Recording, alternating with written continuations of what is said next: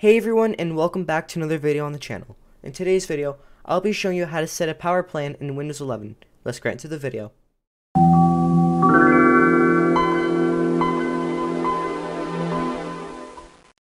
So, first thing you need to do is head over to the search and type Control Panel and hit enter.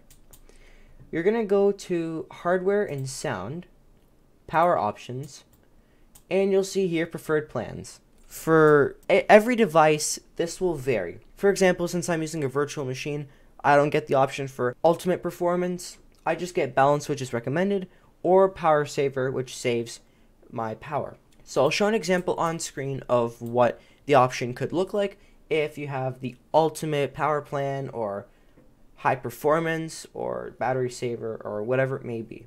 You can go to the drop down menu here and you can see High Performance, and I'll do that right now.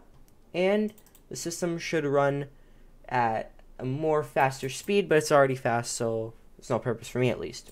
So if you want to make your system faster than it already is, you can set your power plan to high performance.